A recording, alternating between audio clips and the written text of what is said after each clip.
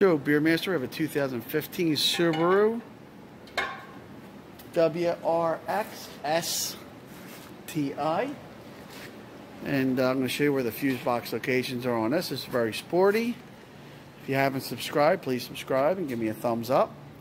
This one's pretty simple. We just put an engine in it. First fuse box or power center is located under the hood. There's a cover that goes on here. The cover has been removed.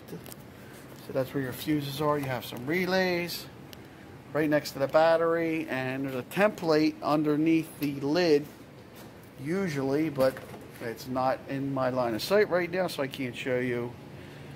It's been put away for now so we don't lose it, but we lost it. So you ever put something away so you don't lose it and then you can't remember where you put it type thing. So, and then the second one is on the driver's side. Open the driver's door. When you look in here left of the steering wheel, there's a little compartment, little door. This little compartment door. It looks like a change drawer, but it's not. You have fuses in there. You got a little blinging going on. Here's your fuse box. And then on the back of the door, you can see there's a template here.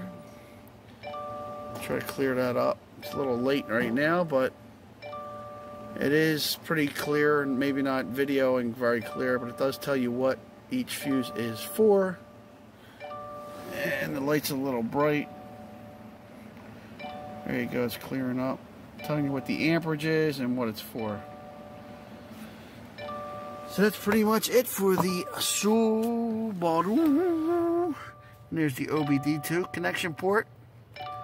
Left of the, in this case it'll be the clutch, but got gas brake, and on the left up there behind the fuse box is the OBD2 port, computer port.